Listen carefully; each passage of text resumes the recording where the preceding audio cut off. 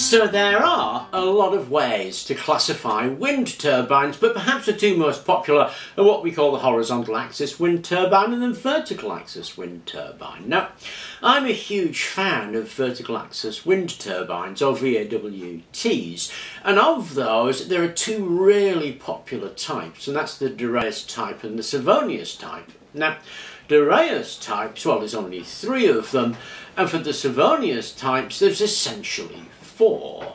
Now what you normally see, of course, is a wind turbine in that direction when it's a vertical axis, and this is a Savonius type, which is just 2 scoops and works by differential drag. So the wind blows in here, turns it, and there's less drag on this surface, so it always turns in that direction. And you quite often see them in that orientation, because there's nothing to change if you put it in that orientation. And there's lots of suggestions to put this kind of wind turbine along things like motorways to pick up the air from the traffic, or the moving air from the traffic, make it rotate and use that as part of the smart motorway program.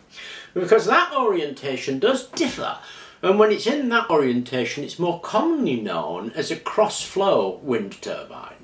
Cross-flow wind turbines, you might recognise them more actually from something like this, which is a squirrel cage rotor. This you'll find in things like air conditioning fans, blower units, that sort of stuff. It was actually invented in 1891 by Paul Motier with the French patent number 215662 and registered in the United States. The main purpose was to utilise it for mine ventilation, but it was overlooked. However, there was a re-emergence of interest in the late 1920s and early 1930s with a variety of industrial inventions in different applications, such as drying grain, air conditioning, which came in round about there, and the injection of pulverised fuel into furnaces. It was also used by Anthony Mitchell, who designed the cross-flow hydro turbine in 1903, and Donat Banki, who founded this theoretical approach in 1922, and that made it known as the Banki-Mitchell turbine.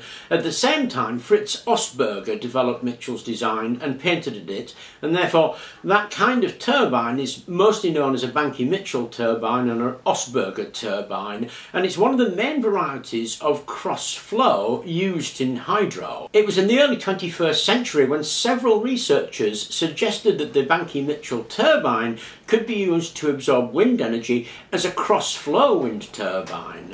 Now, cross-flow wind turbines look like this. They're an arrangement of blades around the circle in a module, and these modules can be stacked as long as you want. And usually the blade number is somewhere between 6 and 24, although research has suggested 16 as being the ideal number, although there is argument, and people have suggested things like 6, 7, 8, 20, 22, all kinds of things. But 16 is supposed to be pretty good. And when they stack them like that, of course, they put them in a case, and normally there's a wind deflector around them to keep the wind in the right place and deflect it where you want it to do its work. So the main advantage of it is it'll start at really low wind speeds, cutting in as low as 2 meters per second, and so it's an excellent candidate as a self-starting turbine. It has low noise, remarkable stability, and its general approach makes it ideal for use in urban areas. It's a simple structure, and so there's low maintenance costs, and it's not as dangerous for flying birds as HAWTs. However, the power coefficient is quite low. It's 0.12, though that can be improved by adding augmentation devices. It also has a problem with high wind speeds, and it's not recommended to go more than 20 meters per second, and so you'd need some kind of braking system. So mechanical brakes or electromagnetic brakes, or a combination of the both of them, so that you would sense the wind speed and brake the turbine, because they are made of lightweight materials, which is part of what keeps the cost down. But they can't really stand those high wind speeds anyway. Augmentation devices are going to be things like guide nozzles or guide vanes, the casing itself, windshields, deflectors and cowlings, and you see those in things like the power pod, for example. In terms of the RidgeBlade, you can see that the rooftop that you're recommended to sit it on is acting as a very big deflector. everything has an impact on a wind turbine, but the key design parameters are actually only really 4 of them. The first one is obviously the blade profile. Now originally they were just half a circle, so they were just that shape, 180-degree part of a circle, though of course these days what's coming in are airfoils. So the shape of the blade, the number of the blade we've already talked about, and where the blade is angled to an imaginary line drawn through this centre, and it's recommended that the angle be about 45 degrees or so. And the final one's a little bit surprising. It's the ratio of the thickness of the blade to the size of this diameter of your rotor, and it's recommended to be somewhere between 0.53 and 0.78 as a ratio to give the right thickness of those blades for it to act as a wind turbine. So I appreciate that's a lot of information to give on the history, design, use and some of the parameters of a cross-flow wind turbine. And that's because 2 reasons. 1, the RidgeBlade is a cross-flow wind turbine. And 2, when I did the research for this video, there was a surprising lack of available information.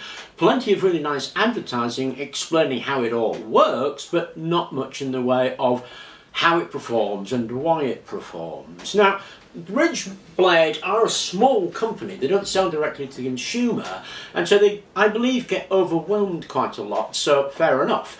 But it is an exciting looking thing. Now, cross-flow wind turbines are not the most efficient, as we mentioned in the video, but I don't believe that getting on the 1 horse of efficiency is the answer. There are always other considerations to take into account. So you're thinking about things like the look of it, the environment that it's in, the urban environment, the cost of actually putting it up there. All that sort of stuff will come into play when deciding on a wind turbine. Now, a great part of the wind turbine cost is the structure you stick it on. And a great advantage of the RidgeBlade is the structure's already there. It's your house. And so that's going to reduce the cost dramatically because you don't have to build a tower. So when people say, oh, it's such and such and you should only do that, then they're not really considering the whole range of what needs to be done. I mean, the RidgeBlade is, and like all cross-flow turbines, very quiet. And that's important in an urban environment where you don't want the whiz-whiz-whiz of a standard turbine. Another thing very much in favour of cross-flow wind turbines is they work very well in that height range of 0.5 metre to 10 metres off the ground, and very well in that wind speed range of 2 metres to 20 metres per second wind speed. And of course that makes them a very good fit for an urban environment and a domestic use. I certainly would consider getting one if the price was right. Anyway, I hope you enjoyed the video. Thank you very much for watching, and please do remember to like and subscribe.